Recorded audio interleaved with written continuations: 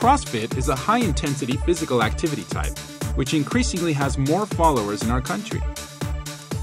Despite being originally introduced in military training, anyone can practice it, no matter what level of physical training you have.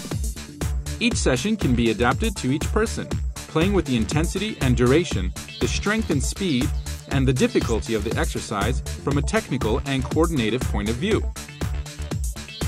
The qualities that are developed with this type of training are cardiovascular and muscular endurance, strength, flexibility, power, speed, coordination, agility, balance, and accuracy. By practicing Adaptive Go Fit Cross, you'll notice the improvement of your performance and you'll re-educate your body, avoiding bad postures, muscle pains, and you'll be more prepared for everyday moments. In Adaptive Go Fit Cross, there is no routine that is repeated over a period of time. Your instructor will develop a varied and creative training program, which exercises multiple muscle groups repeatedly.